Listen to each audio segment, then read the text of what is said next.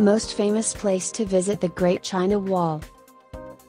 The Great Wall of China is a series of fortifications made of stone, brick, tamped earth, wood, and other materials, generally built along an east to west line across the historical northern borders of China to protect the Chinese states and empires against the raids and invasions of the various nomadic groups of the Eurasian steppe.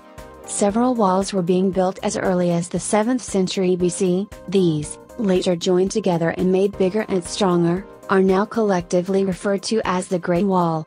Especially famous is the wall built 220 to 206 BC by Qin Shi Huang, the first emperor of China. Little of that wall remains. Since then, the Great Wall has been rebuilt, maintained, and enhanced. The majority of the existing wall is from the Ming Dynasty, 1368 to 1644.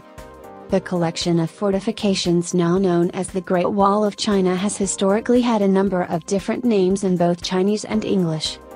The Long Wall has a long history, more than 2,300 years. It was built in different areas by different states, dynasties to protect different territorial borders. The Chinese were already familiar with the techniques of wall building by the time of the spring and autumn period between the 8th and 5th centuries BC.